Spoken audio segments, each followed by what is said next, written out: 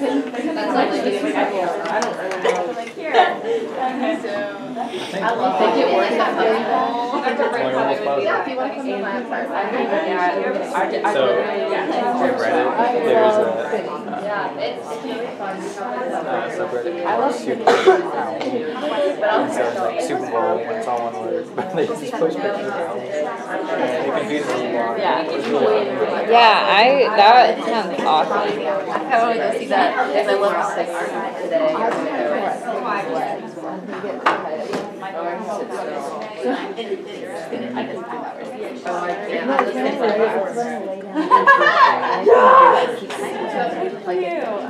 Can you say that one more time into the microphone? My daughter has that. Let's go on with the last lecture. Thank you for the gift up here. This is a nice send-off. The lab will be closed like normal Monday morning, and the schedule will be the same. Dr. Britton will tell you how many questions there will be on the exam. I'm thinking probably 70, 75. Remember, there are some pathophys questions from the lecture Tuesday. We have a guest today. This is Victoria Archer. So she's making it to be a question. One thing I want to make sure you, on the list of possible causes of these processes we were talking about, there was, the last one was, said inborn errors of metabolism. And I don't think I covered that on the slide. I can't remember what slide it was, but I did get, do you remember? On what? Like what? The pathophysiology. Oh, okay. On, I think the top, what was the topic? What was the title? Cell injury. Yes. Okay, so inborn errors of metabolism would be one of the mechanisms for cell injury. And I had a slide up there of McArdle's disease, being that disease of carbohydrate metabolism. There are a lot of other inborn errors of metabolism that produce cell injury in protein synthesis and in lipid synthesis.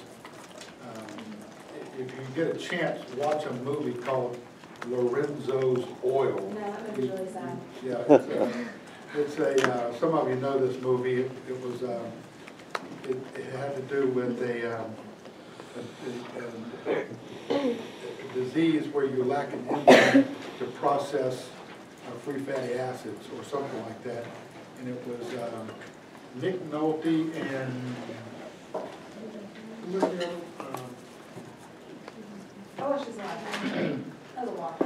it's an old movie. It came out probably in the 70s.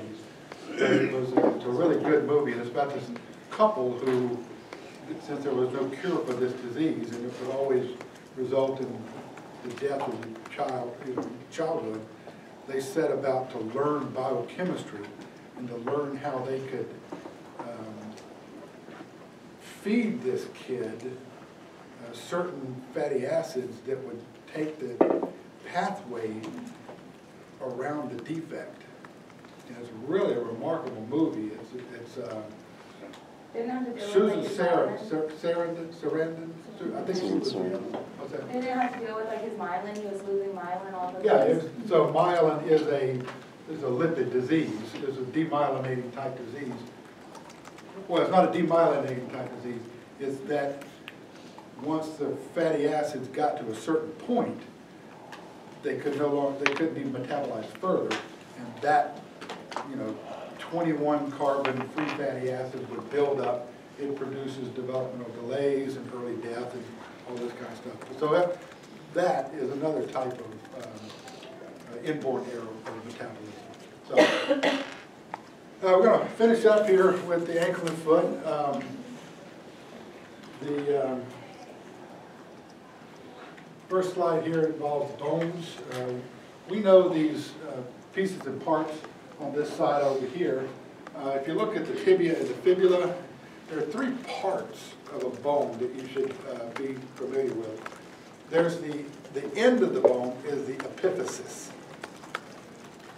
The narrowing right there, the neck, if you will, is called the metaphysis. And the shaft itself is the diaphysis.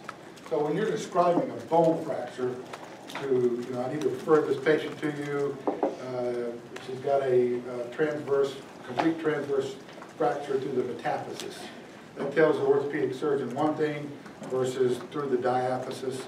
So you need to know these three parts of bone, and they apply to all bones, long bones anyway.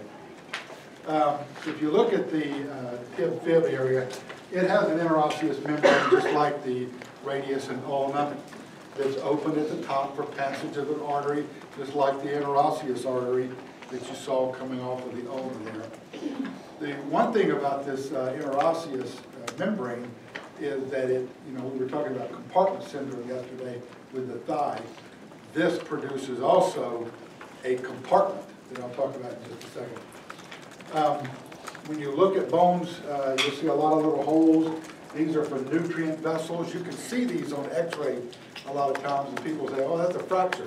No, that's just a nutrient parameter for a nutrient vessel. So be aware of that when you're trying to read x-rays. We've learned all of the pieces and parts all the way down to this, this slide here. I will emphasize the tibial tuberosity, because we're going to talk about a disease today that involves the tibial tuberosity towards the end. And this one right here, we pick up and start going it down into the leg. And there's really nothing that you need to know beyond the tuberosity until you get into the ankle. When you get into the ankle, the two bones of the leg form an upside-down U. The medial bone, this protrusion here, or enlargement, is the medial malleolus. That comes off of the tibia. The tibia is medial. The fibula is lateral, hence the lateral malleolus right there. These things form, now while the tibia is the only bone that participates in the knee, both of these bones participate in the ankle. Now, sitting on that upside down U is the talus, and that forms a nice hinge joint right there at the ankle. A nice hinge joint right there. That hinge joint is called the mortise, the ankle mortise. So when you have disruptions of the ankle mortise, you have an unstable, like from a malleolar fracture, you have an unstable ankle. From the talus, you have the tarsal bones. We'll go over those in a second. The metatarsals, 5 metatarsals, and the phalanges are displayed out just like your hand. 2 bones for the great toe, and 3 for the 4 digits. Okay, the compartments of the leg. Well, the thigh had 2 compartments. The leg has 3. Here's the interosseous membrane you see right there. In front of the interosseous membrane and laterally is the anterior compartment, because medially it's taken up by the tibia. So the anterior compartment is kind of anterior lateral right there. You can feel the meaty part of the... Didn't the thigh also have 3? Yeah, I thought it had a posterior. Oh yeah, that's right. Yeah. When I think of the thigh, I always forget the adductor, the medial thing. Yeah. Okay, so but you're right. The thigh has 3 compartments. So the anterior compartment is anterior lateral, but then there's a septum that produces. There's a septum right there that produces 2 muscles that are lateral to the fibula. That's the true lateral compartment. There are only 2 muscles in there, peroneus, longus, and brevis. And then you have this large posterior compartment. The posterior compartment has a superficial part and a deep part. The superficial part contains the gastroc and soleus, and the deep part contains these 3 muscles here I'll talk about in a minute. The good thing about these three compartments is they each have a specific nerve and a specific artery that goes with it, as well as a vein, okay? So they're very specific. You need to know what nerve and artery supplies the different compartments. If you look at the anterior compartment, there are three muscles. There's a large tibialis anterior. That's the most medial one. Beside that is the extensor hallucis longus, and then lateral to that is the extensor digitorum longus.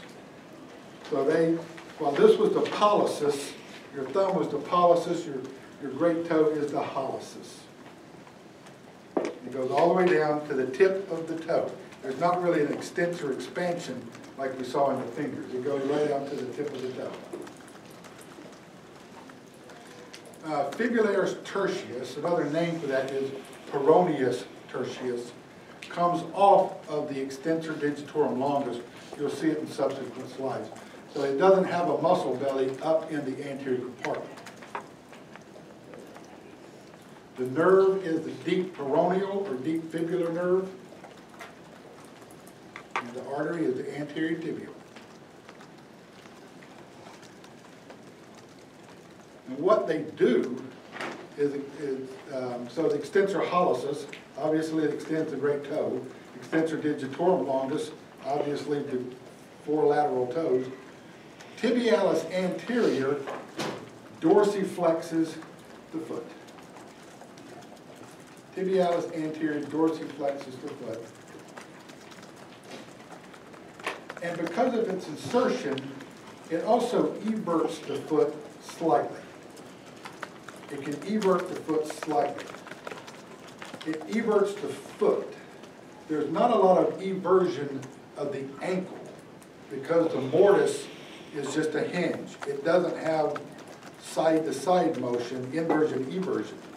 Inversion and eversion is a function of the junctions between your tarsal bones and your metatarsals. So that's why you can fuse your ankle, you can fuse the talar joint and the subtalar joint, and that just prevents this motion. It doesn't prevent that motion, because that motion is carried out by the foot, the bones of the foot. All right, here's the anterior compartment, and you can see tibialis anterior, here's extensor hallucis longus, extensor digitorum longus. Tibialis anterior comes down, well, you can't really see it in this slide. You see right here, right there. So you get, did I say eversion? No, it's inversion. Tibialis anterior is slight inversion. Peroneus tertius is slight eversion. And peroneus tertius arises from the tendons of the extensor digitorum longus. You can see it right here. It's more of a tendinous slip. It's not really a muscle. You see it right there? So it attaches laterally. It's a very weak everter of the foot, whereas tibialis anterior is an inverter. Dorsiflexor and inverter. I had a patient one time in the emergency room that was carrying a fish tank. And that's why I hate to carry fish tanks. And it was full of water. And he was walking, taking it somewhere, and the fish tank just collapsed. It just broke all over the place. And that sheet of glass went straight down, landed on the top of his foot. I guess it was barefoot, I don't remember now. But severed every one of those tendons on the top of his foot.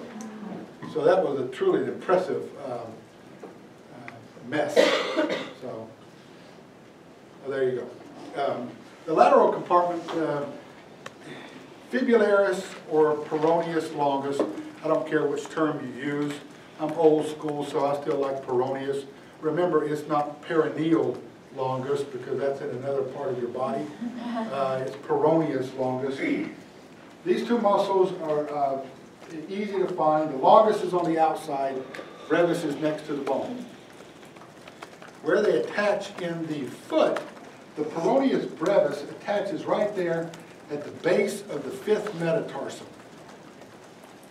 The base of the 5th metatarsal. Peroneus longus comes down and then dives deep in the foot and goes all the way across the foot to attach at the base of the toe, the great toe. You'll see it in a subsequent slide. So it crosses the foot. Both of these muscles, they have two actions, and they're the same. They're plantar flexors because they're in the back. They come around behind, you see they come around behind the lateral malleolus. So they plantar flex, and because they're on the outside, if they contract, they're going to evert the foot. These are the main everters of the foot.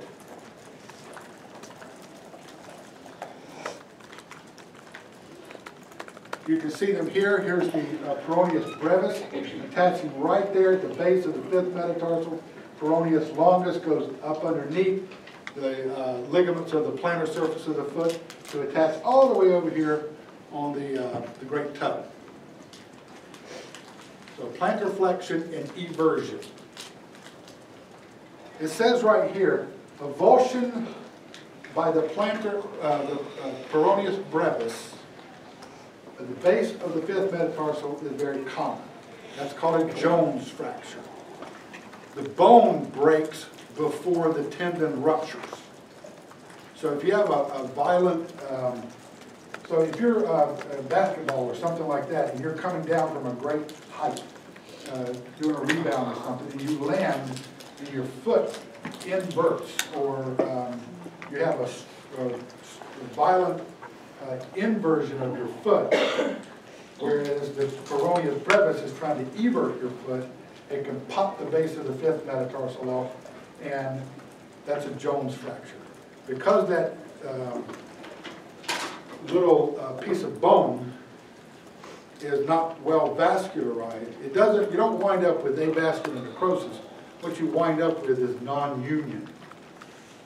So these things have to be cared for by an orthopedic surgeon, and most of the time, they have, almost 99% of the time, they have to put a screw in there to attach that little piece back onto the shaft, because you just don't heal well, and you're non-weight bearing for a long time to let this thing heal.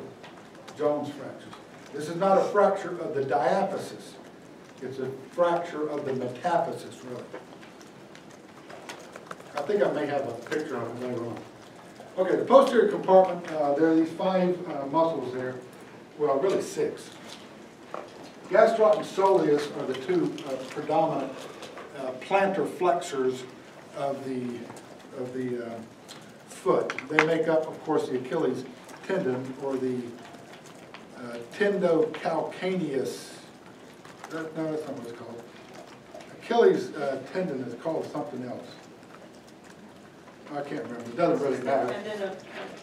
Huh? It's just the tendon of No, it has a name. But Achilles tendon is what everybody's going to know it by. There's another little muscle, though. This probably, so in the realm of worthless muscles, what do we have? We have the anconeus, you know. We have the plantaris. We have the what? Palmaris, pronator quadratus. That actually has a function in rotating the radius over there. But palmaris longus, you know, you can even do without it. There's another one in the front of the abdomen. It's called the pyramidal. Or I made reference to it when we did the abdominal wall, but I actually didn't have that muscle in a slide because it's so variable and it's worthless, you know. Well, here's the 4th one that's absolutely worthless. This is plantaris. Plantaris arises up here in the back of the popliteal fossa. You will see it today. And the tendon of the plantaris is long. It's about this long. The muscle belly is only like that. It's very short. It's like palmaris longus, muscle belly, but the tendon is very long. And it attaches in the calcaneus right there beside the Achilles tendon. It is not part of Achilles tendon. It's a separate little muscle tendon. It attaches in the same area. The problem with that little tendon, though, is it's so small during running, jumping, that sort of thing. You can rupture the plantaris tendon, and it produces intense pain in the back of the calf. That you do an exam on them, and you can't find. They have good strength in the plantar flexion, so it's not an Achilles tear, but it's still just horrifically painful. The only way to really diagnose it is with an MRI. That will show you the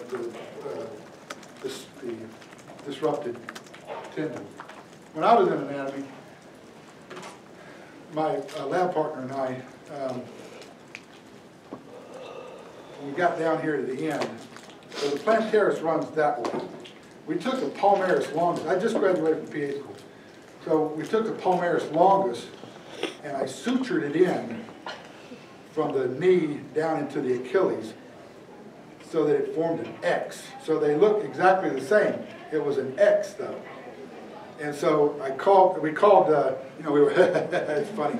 So we called Dr. Burden over. I said, Dr. Burden, what is this right here? Dr. Burden was this old Eastern North Carolina white trash redneck professor. I mean, he was the epitome of an anatomy professor.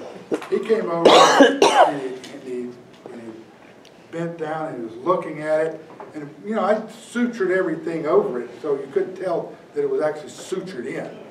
It looked real. And Wes and I were like, we were down there like, what's he going to say it is? Because it's not that. And we were ready for him to make his pronouncement about what this thing was. And he just reached in there and he grabbed it, jerked it out, and he said, palmaris longus. No kidding. And Wes and I, we were down there, scared the piss out of us. Okay.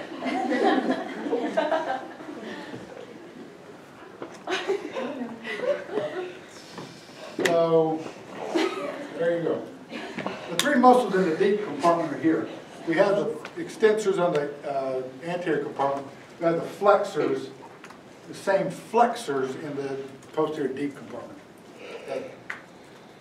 These three muscles here, let me get to them before I explain those three muscles. Here we have on the outermost, you have the two heads of the gastroc. You can split those easily, and between them you're going to have the large mass of the soleus.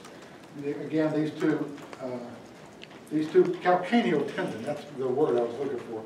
These two come together as the calcaneal tendon. You can see plantaris here. Plantaris, and underneath plantaris, what's that muscle right there? Popliteus, right, yeah.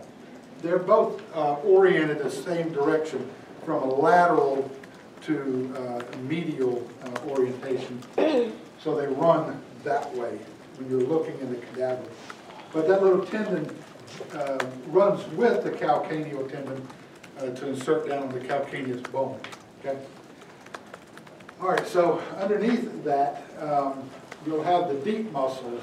The deep muscles here, well, they're a little strange. Okay, so in this person right here, the big toe is over here, right? The toe is over here.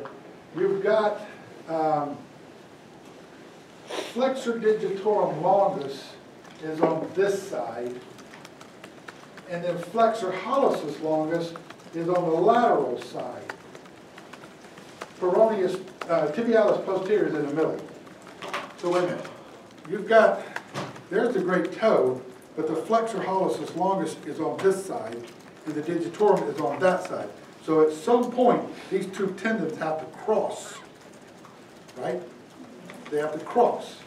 And where they cross is right here in the medial, below the medial malleolus. I'll show you here in just a second. The nerve and artery of the posterior compartment is the posterior tibial artery, which is just a continuation of the sciatic, okay?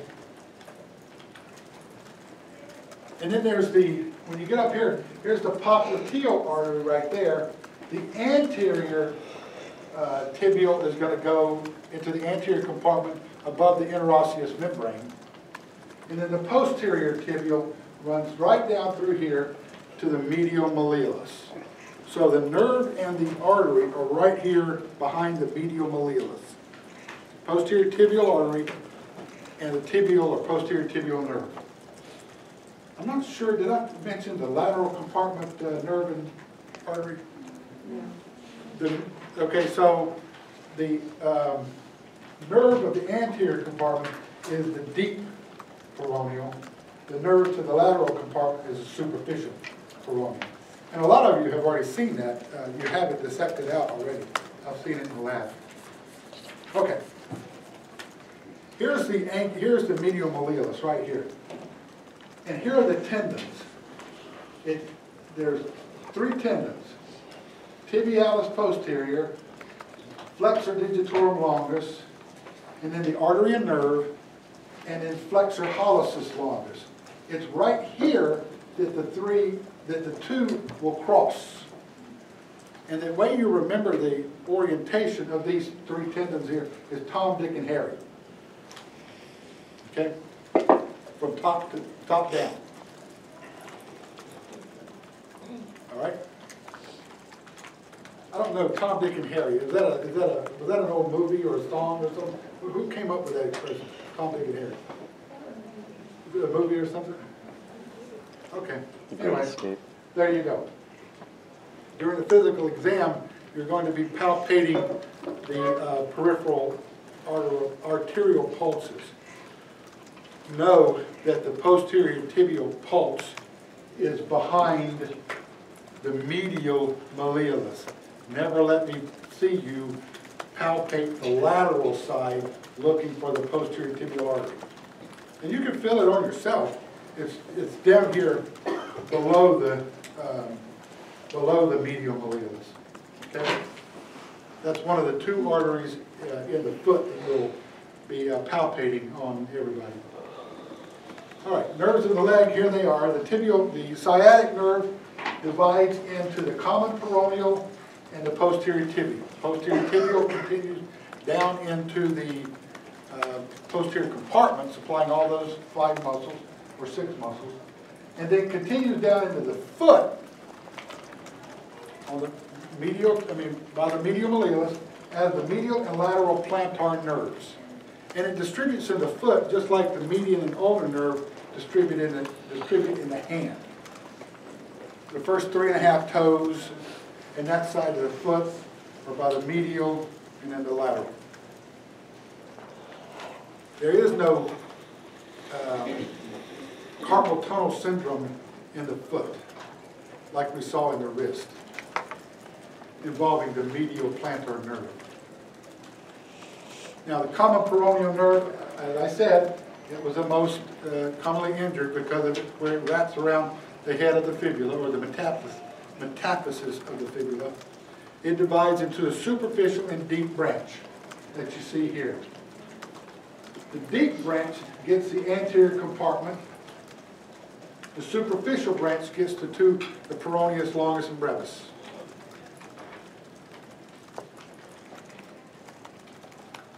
The deep branch, and this is hard to see, the deep branch, remember, gets that little triangle right there. The superficial branch gets the lateral part of the foot. It's actually the back side. Where is that? It's on another slide. The deep branch, remember, gets that triangle between the first and second toes. The lateral branch, because it's coming down the lateral side, the peroneus longus and brevis, it's the lateral compartment, it just goes onto the lateral side of the foot. A couple of your cadavers have a really nice, who are you? Did I point that out to you the other day, or did I just see it? You'll see it in the lab. It's a nice lateral innervation of the lateral foot, dorsum of the foot, which is important, again, in diabetes. Okay. If we look at the vasculature, there's the popliteal artery, there's the Anterior tibial goes again through the top of the interosseous, leaving the posterior tibial, which is behind the malleolus, and the branch of the lateral compartment is the fibular artery. You can also call it the peroneal artery.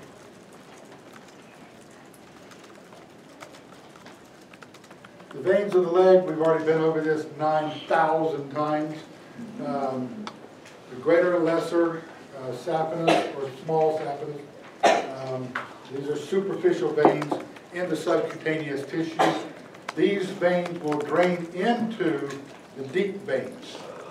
Know the difference between the two, and the issue about DVTs and inflammation of the superficial veins that I'll show you in a subsequent slide. Now, let's talk about the ligaments here of the ankle. If you look at the support of the ankle, and everybody knows about ankle sprains. Why is it that you always sprain the lateral side of your ankle? You never sprain the inside of your ankle. It's always the left. Your ankle is always easy to roll that way, to invert. Try to evert. You can't. You can't very far. But you can walk on the sides of your foot. And it has to do with the ligaments that support the mortise. On the lateral side of the foot, you have 4 little bands that form the ligaments. You have this one right here, the anterior talofibular. That's the talus, and that's the fibula. They're just named where they come from going to, so they're easy to remember. There's an anterior and a posterior talofibular ligament. And there are 2 other ligaments that attach the fibula with the calcaneus. And we really don't need to worry about the other ligaments. The only one we need to worry about is this one, anterior talofibular. Because when you sprain your ankle, that's always the one that's ruptured. And it's the one that's ruptured because how do you sprain your ankle? Most of the time, if you look at the ankle mortise, the ankle is weakened. If I'm standing on my feet, that mortise is very strong. The weakest part of the mortise, or the ankle, is when my foot is plantar flexed, like this. So if I roll my foot like that, what ligament is stretched is the anterior talofibular. You see that mechanism there? I wouldn't get up on this, but if your ankle is like that, I'm going to have to do it.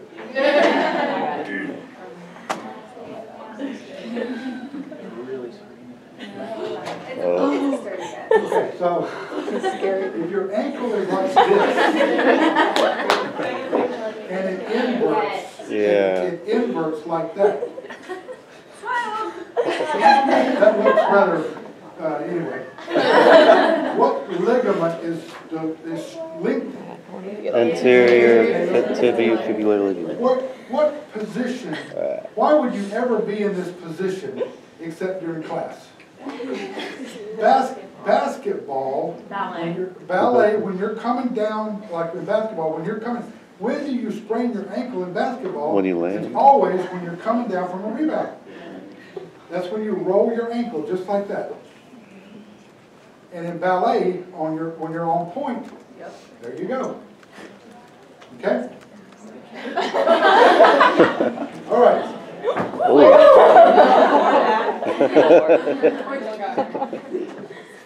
Or anatomy lecture. Now, on the lateral side, on the medial side though, you don't have 4 little individual ligaments. You have one broad ligament that covers the entire medial side that's shaped like a triangle.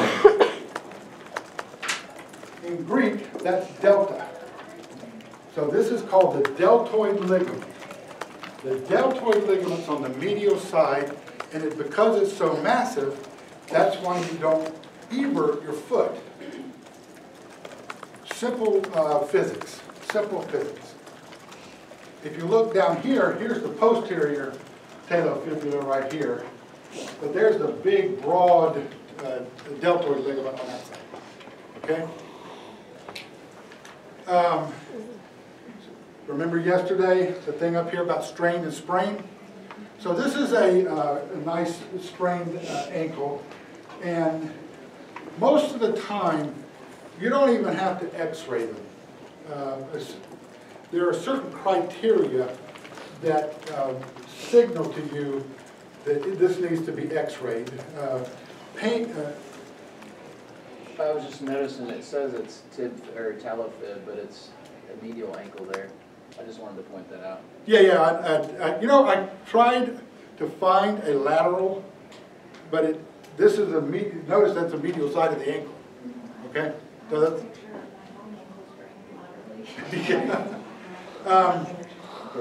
Okay, so one of the things that's important about when you x-ray them, in terms of criteria, is if you tap on the malleolus, then that's an indication to x-ray them. Because you don't want to miss a malleolar fracture, since the talofibular ligament attaches to it. The other thing, and there's a reason why I use this picture here, is because another criteria is if you have ecchymosis, ecchymosis is bruising above the malleolus, that's an indication for x-ray. When you sprain an ankle significantly, you'll always see some ecchymosis down here below the malleolus, but when it gets above the malleolus, you x-ray it. Those are the two biggest criteria. Yes, ma'am. For the first one, you said you tap on it and it is pain or what? It is, if it's painful, x-ray it. Okay. Because the ligament itself is over here. When you palpate a torn anterior talofibular ligament, the pain is in front of the malleolus. But if you sit here and tap on the malleolus itself or push on it, and it's painful, then you've got to worry about fracture. Okay? Do you just test the lateral or do you tap on both sides? Well, when somebody comes in with a sprained ankle, 99.9% of the time it's lateral, and they don't have any complaints on the other side. Okay. Good pickup on the medial versus lateral, but I could not find a freaking picture with ecchymosis above the malleolus on a lateral ankle sprain. So anyway, let's skip the slide. Yeah. Okay, this one right here is you see this a lot in football with linemen, where somebody will roll up on the ankle of another lineman. You see this a lot. What happens there is you'll usually wind up with malleolar fractures. You can see in this type of injury right here, we've got a fracture of both the lateral and the medial malleolus. This is a pretty, this is a season-ending injury, obviously. You do a lot of damage to the ligaments when this type of things happen, and this is going to produce, obviously, an unstable ankle. The mortise is just destroyed, so you're going to have to go to surgery on this. Dislocation of the ankle, these things are bizarre. I've never had one in the ER, but you can dislocate your ankle. Now the bones of the ankle and foot here, we talked about the talus. There's the calcaneus. In front of it is the navicular. The navicular is like the navicular or scaphoid of your wrist. It can undergo avascular necrosis. So any navicular fractures need to be handled by an orthopedic. In front of that is going to be the first cuneiform, and there are three cuneiforms here, 1, 2, and 3, or medial, intermediate, and lateral is another way to express them. 3 cuneiforms, and then on the other side of that is the cuboid.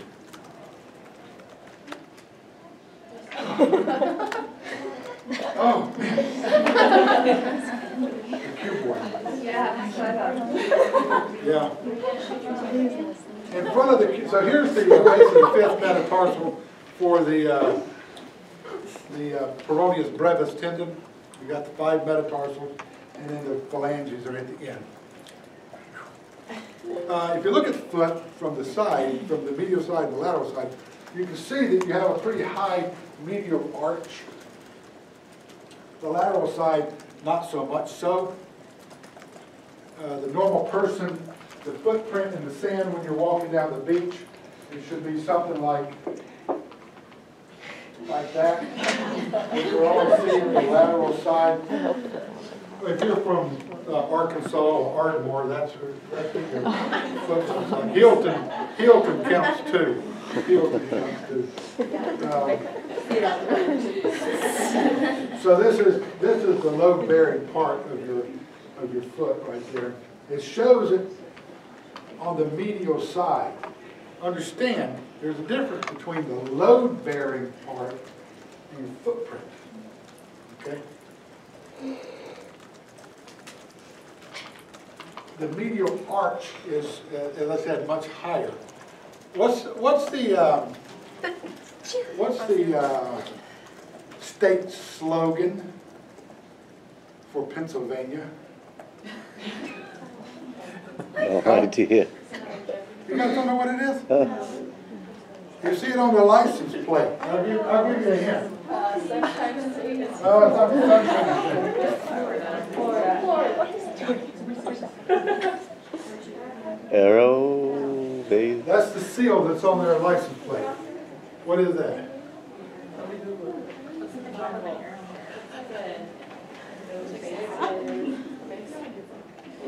It is a Rainbow.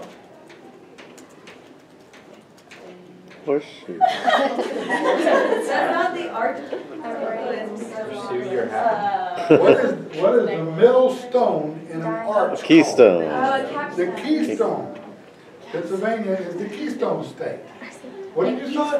The cap. Someone said the capstone. So the Yeah, why can I say Keystone? Keystone? the Alcohol's keystone bad. Yeah. of the medial arch Keystone and medial. is the head of the talus.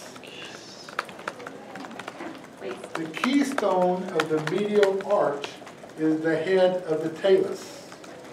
That keeps the arch up. And actually there's a ligament underneath there, right there. It's called the spring ligament, like summer, fall, spring ligament. That supports the head of the talus.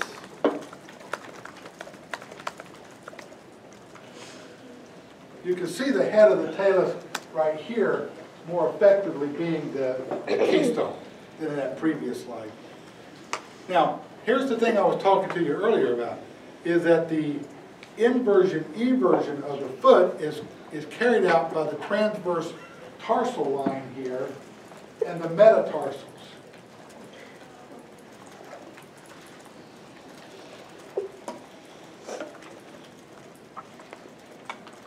So, when you're out in the pasture, and the cows are in the pasture, and you know where the tractor goes, and the truck goes, like that, it forms 2 ruts out in the pasture. Why is it the cows always walk in the middle or on the sides, but they never walk into ruts? They can't eat Is that like the same reason why they won't go on an elevator? Elevator? What the hell are you talking about? No, it's because a cow doesn't have a transverse tarsal line. They can't do that. That's why they can't do their feet like that to walk in the rut. That's why they walk on the flat part. You people need to get out a little bit. I gave a perfectly good example. Sure, they're cow on an elevator. Okay.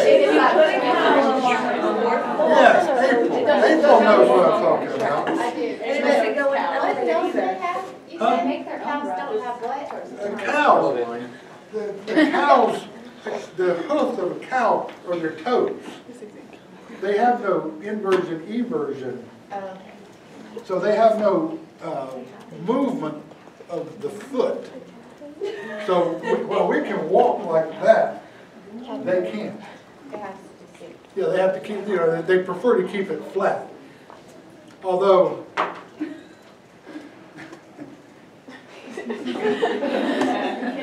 know. So, driving back to North Carolina, you go through the Appalachian Mountains, and there are cows up on the mountains. There are cows on the mountains. And I remember the first time I told my wife that in North Carolina, this is the first time in North Carolina, there's a breed of cows where the left two legs are shorter than the right. That way they're always on the side of the hill. They always face, we just happen to pass by, cows that were all facing in the same direction. They always face that way. Because the two legs, they can't go the other way or they'll roll out of it. And for about 30 seconds you believe me. Oh, you believe me now. Just have to wait for the cue. Okay. I was worried about these people making too much noise and having to tell them to shut up, but actually it's probably us. Yeah. Prefer we shut up.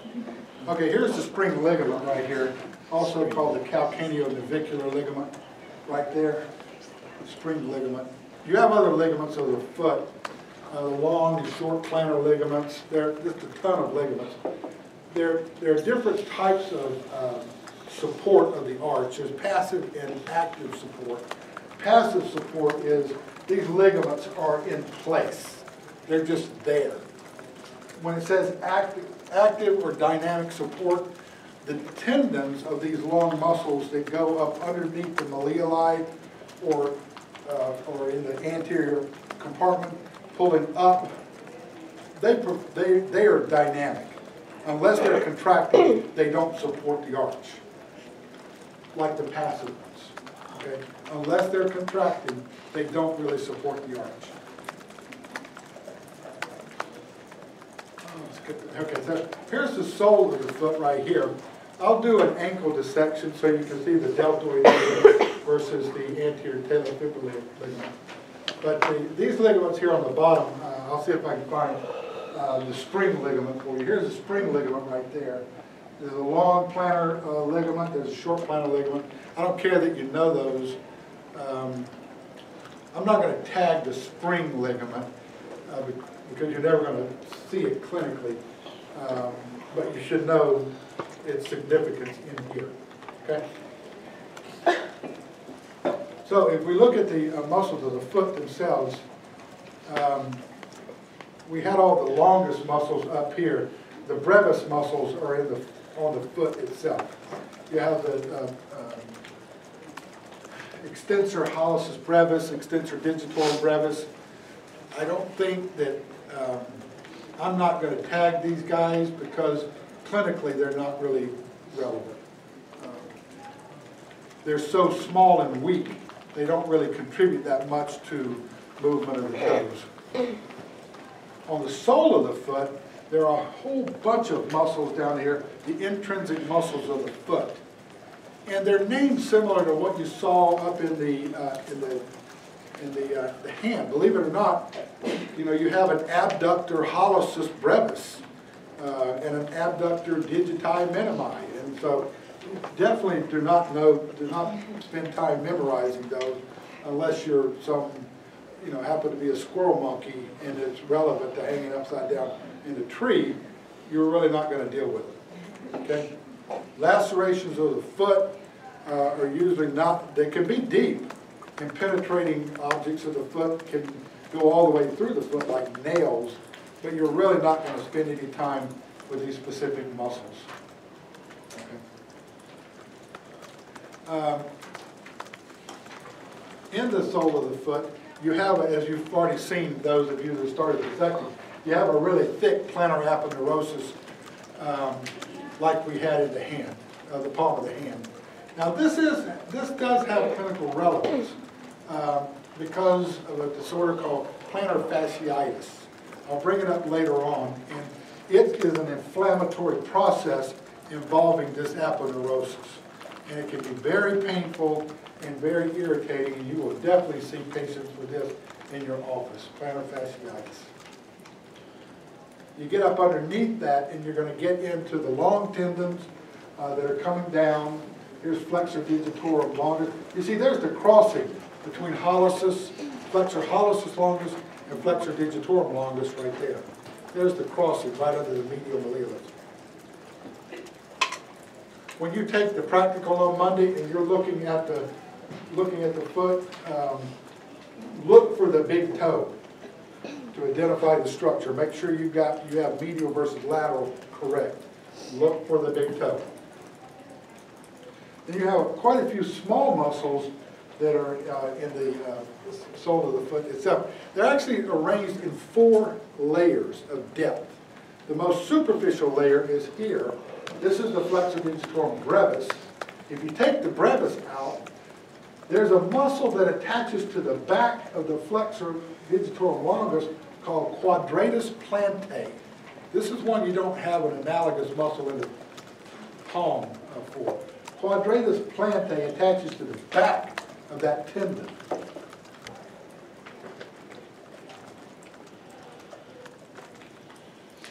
This is as far as I want you to go in the dissection.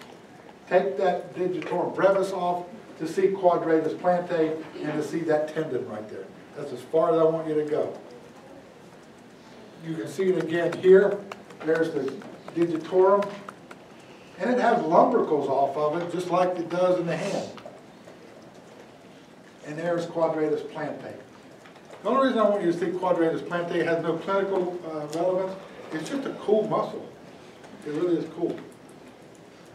The 3rd and 4th layers of the foot, here's all the information in terms of mechanism, function, innervation, and everything, just for your convenience. The 3rd and 4th layers are even deeper here. You have adductors, abductors, and so on of the great toe. You even have interossei like you do in the palm. Do not worry about those. When you get on your orthopedic surgery rotation, you might want to go back and review those. The only reason I'm telling you about it now is to tell you that surgeons will tell you there are 4 layers. So I don't want you to get out there and, well, I don't know how many layers there are in the foot. There are 4 layers of muscles in the foot. The deepest layer, of course, is going to be the interossei. Here are the medial and lateral plantar nerves.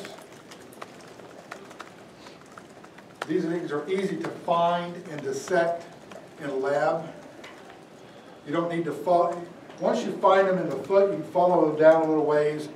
You know, they're good taggable structures, so you might want to see them. If it's going to be medial or lateral plantar nerves, if it's medial plantar nerves, it'll be out here on the big toe. Lateral plantar nerves is going to be over there in your pinky. Okay. We need to take a break. Take a break. Take a few minutes break, and then we'll come back.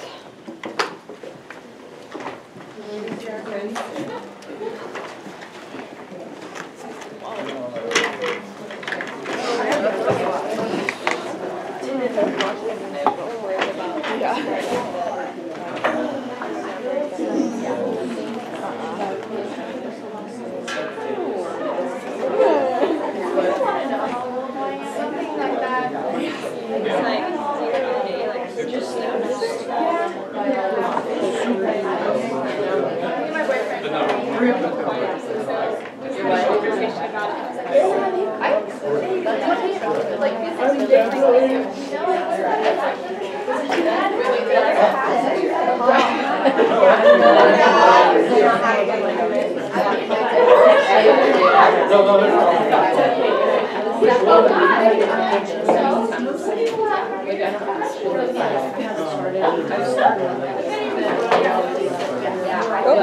Does anyone have 3 dimes? Trying to buy a soda. Do you have 3 dimes? My goal is to migrate like that. I have afternoon, you know. Right. No! Do you have 3 dimes? My wallet's in the car. That is unfortunate. I'm sorry. My wallet is in the car. I just realized it's in my black bag. I can do this. There's got to be enough loose change around here somewhere. No, no. Yay! Yay. I probably shouldn't leave my wallet in the car. Probably not.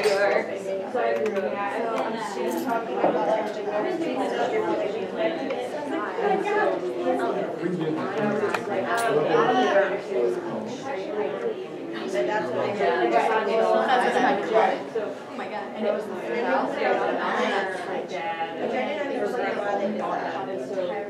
I'm so excited for myself. Yes, I know.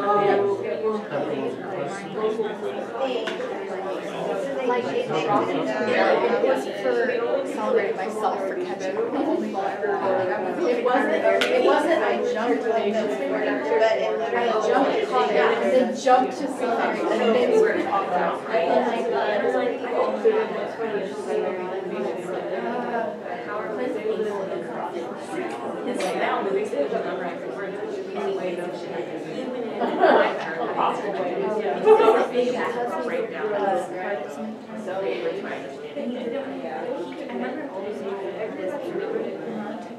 No, I said in his. No, if you're just like super sweet.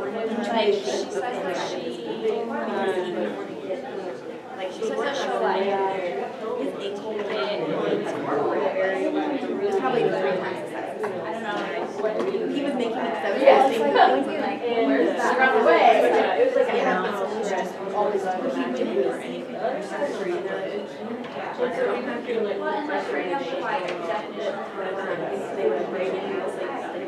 I think he doesn't actually. I was ready to but they were like, that's scary. Are you going to Fulton? You still don't know? It's Friday. How do you not know?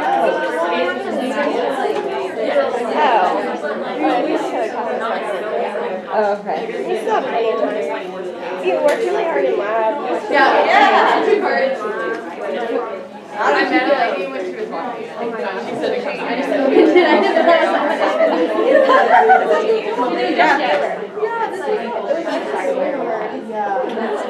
it was like part of the challenge for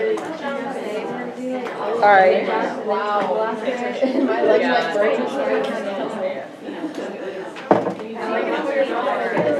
I was a lot more in shape. Like here's one of our animal science students. We have her name's Betsy.